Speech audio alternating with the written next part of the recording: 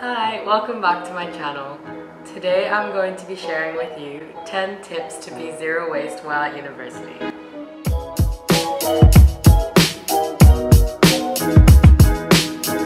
So if you haven't seen my previous video, I talked about being zero waste and what it means and how to be zero waste. And after uploading the video, I realized that I missed out on some important things that I wanted to include. So I decided to make a part 2 to that video and focus on things you can do while being at university. Now it doesn't mean that what I said in the last video you can't do while at university. This is just some things that are more specific to like low budget, zero waste stuff. That makes total sense. Okay, let's get started. Tip number 1. Reduce using your printer and paper in general and try going digital. While at university, you're gonna take a lot of notes, hopefully. If you're a good student. And you know, print out a lot of things, photocopy textbooks and stuff like that, and it's just gonna waste a lot of paper because, trust me, I know, I photocopied textbooks being like, I'm gonna read that for the exam. and I never read it. So yeah. Try going digital if it's something you can do. Most people use laptops at university, so if you can, just type up your notes. But obviously people learn differently, so like if you prefer writing, if you do better while you're writing, then that's probably what's going to work for you, and then don't go digital. But if you prefer typing up your notes, if you prefer doing things on your laptop or on an iPad or something, then try that out. Tip number 2, pack your own lunches to take to university and classes with you. This is something I tried doing, like sometimes. It depends. I was working while at university in a part-time job, so if I was at work, I wouldn't take lunch because then I'd get food at work. But if you don't work, or if you're not working at a place where you can get food, then try packing your own lunches because you will not only save money, but you'll also reduce your waste. If you're buying meal deals every day for lunch, not only is that like £3 something a day, but that's also a packet of crisps, a can of whatever drink you're getting, and the paper and plastic packaging of the sandwich or wrap that you're getting. And that's a lot of waste if you think of that in terms of like 5 of those each a week. So yeah, try packing your own lunches. A good thing to do is cooking in bulk on weekends, or like cooking twice a week in bulk if you don't think your food can last that long. Just yeah, try making your own things.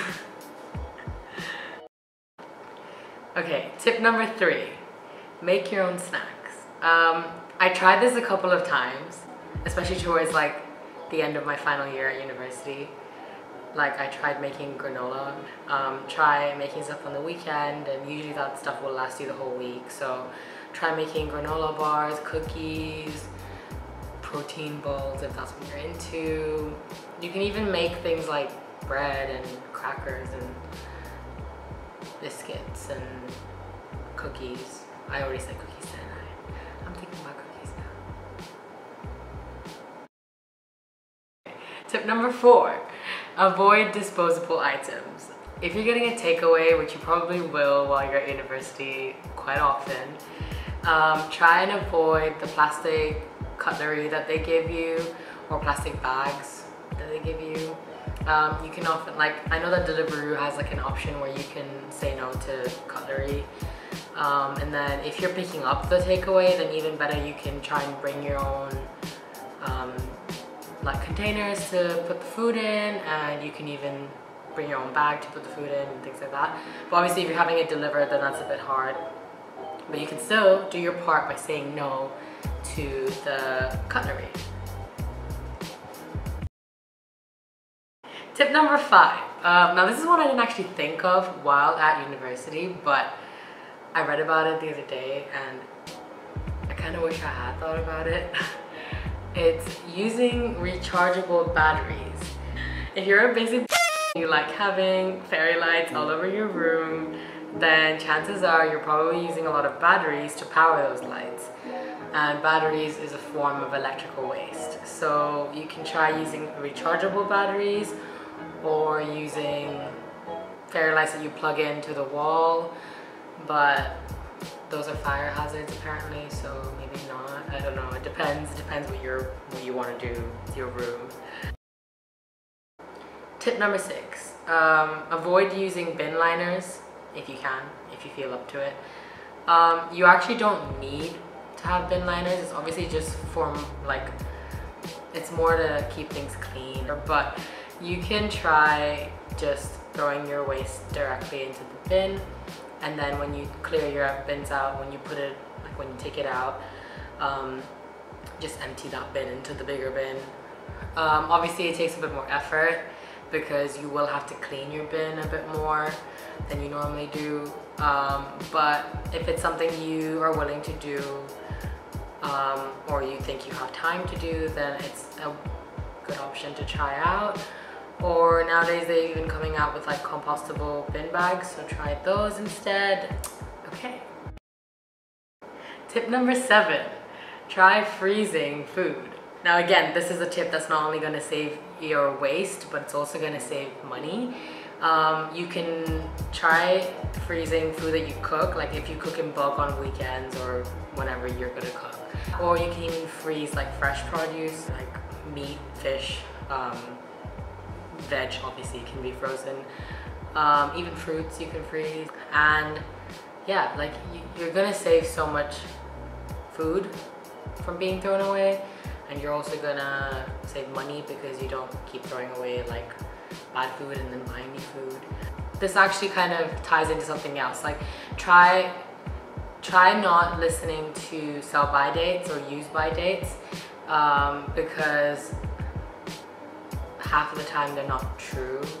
Most of the time, like, you can freeze things past their sell by date and use by date, and you can even eat things past their sell by date and use by date.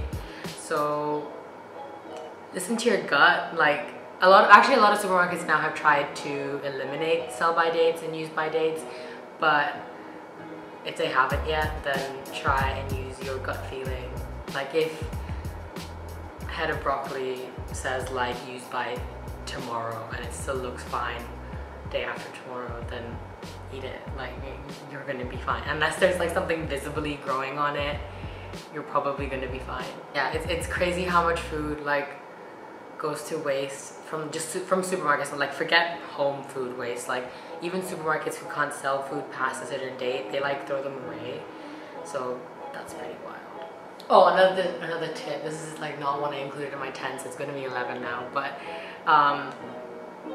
in terms of like food and stuff, try shopping at the clearance section, because you might be buying things wrapped in plastic in the clearance section, but you will be saving food from being thrown into the waste. So I guess it's kind of like a what do you want to save kind of balance thing. Okay, tip number 8, try to stop using kitchen paper towels, like those things. Not only is it a lot of waste, it's often wrapped in plastic as well, which is kind of like stupid. Try to use cloth, and like you can even make like rags out of old clothes that are ripped if you don't want to use it anymore. You probably already have tons of like cloth things in your house. It is a bit more effort because again, like you have to take care of it, you have to clean it, you have to like wash it every once, you know, in a few days and everything. But you are gonna be like doing your part, so yeah. Okay, tip number 9 is to grow your own food. This might be a bit intense for like some people, but, and again, I've not tried this one, okay? So I can't tell you if it's easy or hard or how it is. But a lot of things are really easy to grow. Like spring onions are a good one, like they grow really easily. I know one of my ex-housemates, shout out to you if you're watching, did that. But I know that some foods grow really quickly and really easily and saves you from having to buy more. Okay, now the last tip number 10, is to buy loose leaf tea. If you don't like buying loose leaf tea because it's inconvenient or that you don't have one of those like steepers, then try looking for tea bags that are compostable or biodegradable, because there are some out there now. But if you can, then loose leaf will be the best. And then in terms of coffee, try to buy instant coffee. I know it doesn't taste as good as like fresh coffee, but those like coffee pod things are a lot of plastic, so try to buy instant coffee because they come in jars rather than little pods that you just use once and throw away. And yeah. Before I end the video, there were just a couple of questions that I received on Instagram. I tried to address most of them in terms of tips and tricks, but there were a few that were asking about spending money, being zero waste, and like buying items to be zero waste. And to address that, I just wanted to say, you don't have to buy new things to be zero waste. You don't have to like, you know, throw everything out and restart. You probably have a lot of things in your house you can use. Like you probably have like a lot of things you can use in replacement of kitchen towel, and you probably have a lot of containers and Tupperware you can use to pack your own lunches. You don't have to buy like a, you know, one of those fancy bamboo lunch things. If you don't have one, then obviously buy one, but in terms of saving money, try to invest in something that's a bit more like higher on the quality side than cheaper, because if you buy something cheap, chances are they're probably going to break soon and you will have to buy a new one anyway. So it's more cost effective to spend a little bit more on something that you know is going to last longer, because you'll be Earning the money back. You'll be like making it worth it. Does that make sense? Okay, and the other thing that I wanted to say is, you remember when we learned like the 3 R's, like reduce, reuse, recycle? I just wanted to say, which I kind of already mentioned in my last video, that recycling is great, but try reducing and reusing first, and then recycling as a last resort, because a lot of things actually sadly don't get recycled, and so recycling is not all as great as it seems to be. Okay, so that's it for this video. And yeah, if you haven't seen my last video, then check it out. It's a bit long, but I tried to get through everything as fast as I could. I hope you enjoyed this video. Let me know what else you want to see, and I'll see you next time. Bye!